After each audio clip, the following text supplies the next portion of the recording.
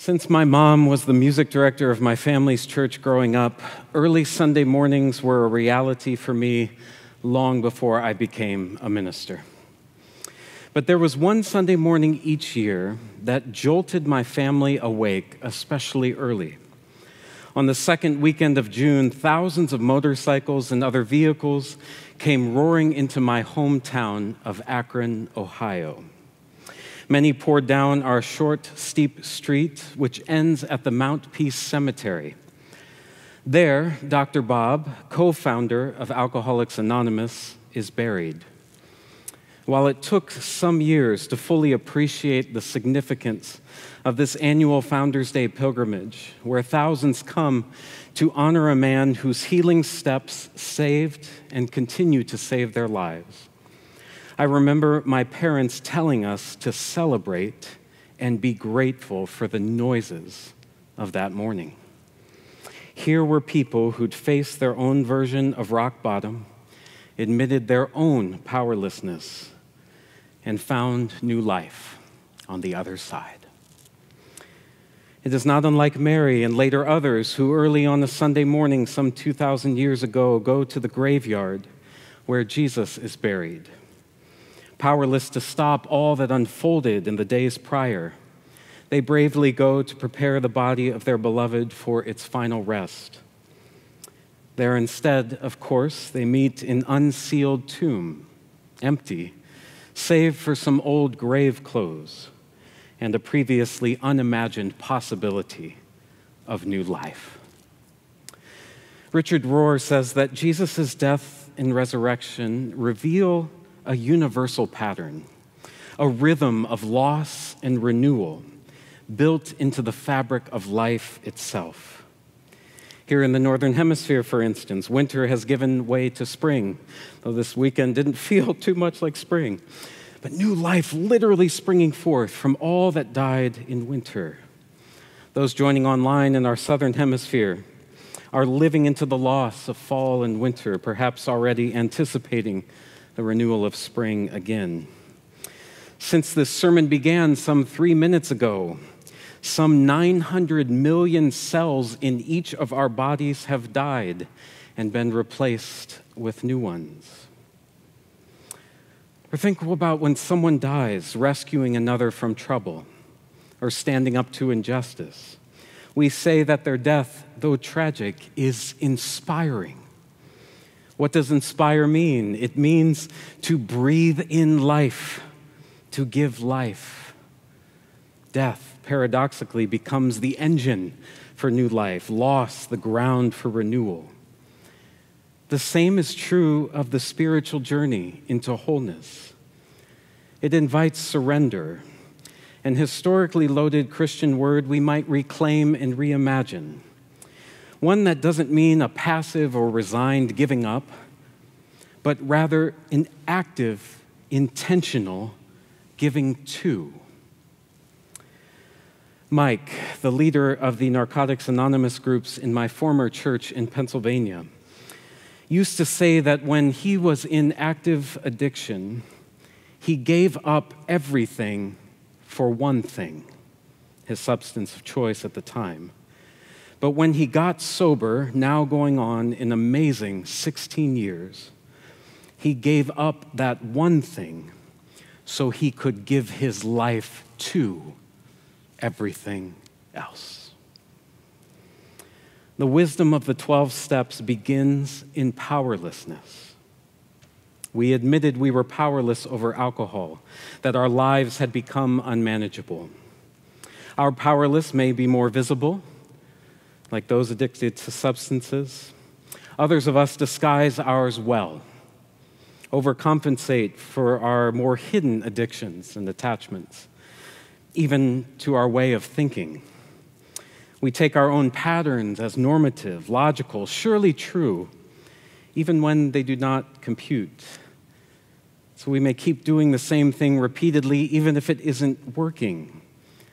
This is the self-destructive nature of all addictions. And it is why the first step of the 12 is often experienced as the hardest, most denied, and most avoided. No one likes to lose who they think they are. Our egos hate change the most, even when the present situation is horrible and unsustainable. We'd rather be ruined than changed, the saying goes. So we do more and more of what doesn't work. And yet, mature spirituality is about letting go and unlearning. It is about surrendering, and in our surrendering, new life is to be found. Faith is deepened. An alternative consciousness or way of being becomes discernible, which may lead to the experience of and union with all that we've truly desired in this life and tried to find outside of ourselves. Peace, contentment, joy, belonging, love, a higher power as we understood it. Yet we discover these were here, available all along, in the very reality we were addicted to escaping or numbing. We decide not to push to the front of the line, and something much better happens in the back of the line. We learn to let go of our anger, and we find that we start feeling much happier. We surrender our need to control our partner, and finally the relationship blossoms. We recognize and admit some of the fault lay within us, and we discover the same tired patterns we keep running up against suddenly change. Or we heal harmful theologies that render the divine cold, distant, judgmental, and uncaring, and become aware of an intimate presence with and within us, a presence that is for our healing and wholeness, the very ground of love itself, love that was never meant to be earned or achieved, but realized and embraced. Yet each of these instances is a choice, and each time a kind of dying. For Saul, angered by those in his own tradition who were insisting that Jesus was the Messiah and had been raised from the dead, he goes about voraciously holding them to account, dragging them before the courts, punishing them severely, even presiding over one of their executions. Saul was a religious man, convinced he was doing what was good and right. When on the road to Damascus, he encounters his own rock bottom, a brilliant light out of which speaks the voice of the risen Jesus. Saul is unable to see for 3 days, not for punishment, but to reveal symbolically how deep his resistance was to realizing how much harm his actions were causing. I've known very few people who've described having a similar experience to Saul, their own come-to-Jesus moment, if you will. But for most, it is a more gradual process toward rock bottom. Sometimes we are as addicted to our justifications for why we're right, why what we're doing is harmless, as anything else. Powerlessness tills the ground for radical honesty, especially about difficult truths we'd rather not admit. Yet as Padre Gotuma writes, the deepest impulse of healthy religion and spirituality is to move from the realm of obligation to something entirely more intuitive, the telling of truth, the doing of truth, so that we can experience the true living of a life. I believe this is what happens to Saul on that road. And while in his letters he never calls that moment a conversion, he says it was a transformation, a radical reorientation of life. So profound was his becoming that he takes a new name, Paul. When the risen Jesus begins appearing to other people on Easter, he is almost unrecognizable. So Jesus reveals the scars of crucifixion, the wounds endured at his moments of total powerlessness.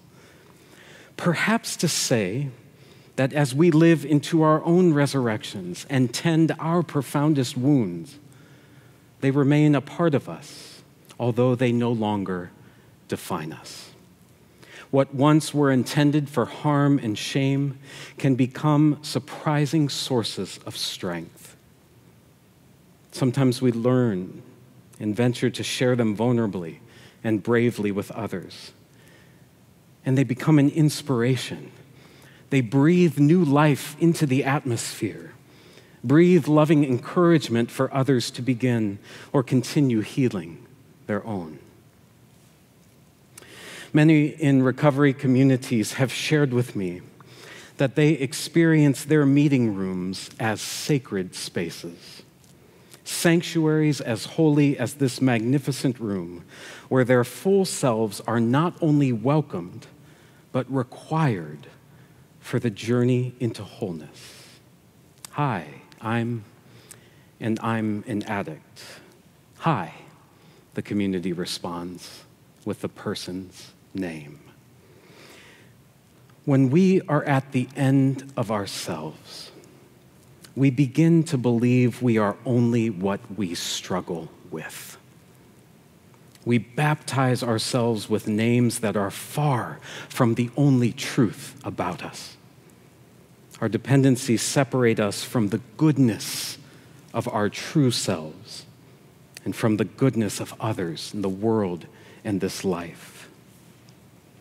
You may remember that tragic but endearing figure Gollum in The Lord of the Rings.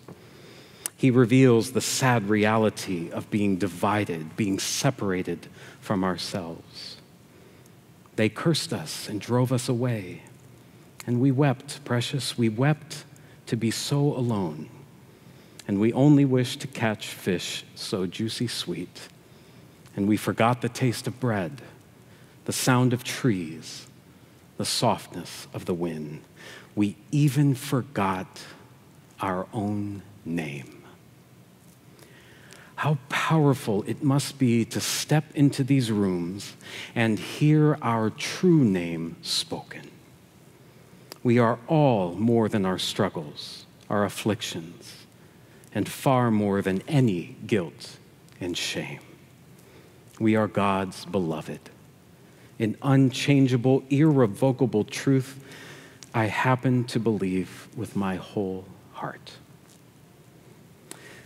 Powerlessness is a gift because in our most tender and vulnerable, we discover we are not alone. The Spirit is present and always was, and the community becomes a tangible reminder each time they exhale our name. Wrote Joseph Campbell, "Where you stumble, there lies your treasure. The very cave you are afraid to enter turns out to be the source of what you are looking for. The damned thing in the cave that was so dreaded has become the center." Some of us are in that tomb today, but new life has yet to come. Others are nearing that place. Still others are not ready. Others know powerlessness because we're going through a loss of some kind. And others among us are accompanying those in recovery. Our own powerlessness we feel acutely each day, like Vincent van Gogh's brother Theo did throughout their lives together. That's him on the front of our programs today. And it was known that his steady love and emotional support amid his brother's many struggles allowed Vincent to have a career as an artist, which gave us a starry night like no other and a cafe terrace in which we imagined ourselves feasting. Others in Al-Anon and Nar-Anon learned that sometimes truly loving someone means allowing them to make their own decisions and putting boundaries around our contact. Yet in all these valleys of the shadow of death, there is hope. Indeed, a shadow can only exist because of the presence of light. Early followers of Jesus used to sing in the sacred dark before the dawn of their Easter vigils.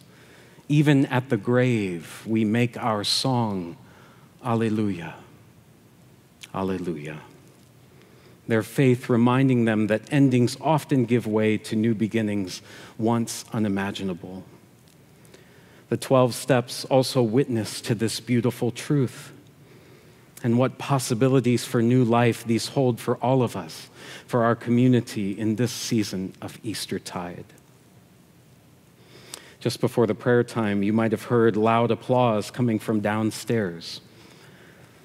Members of Crystal Meth Anonymous LA are announcing to their group their sober anniversaries. Some are celebrating 25 years or more. Others, 2 hours or less. Their sharing is liturgy. And later this week, the hall will be empty, save for some old grave clothes. So I'll watch where I walk. I once asked Mike what I could share with my board when presenting the proposal that we welcome more Narcotics Anonymous meetings into our church. He said, "Tell them people recover.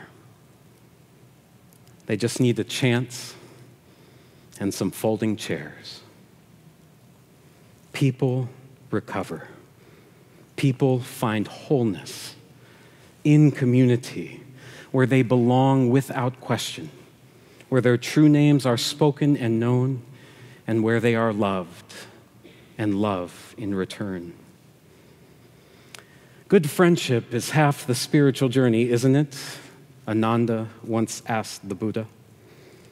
And the Buddha replied, "It's the whole thing." Shall we brave it together, my friends? Amen.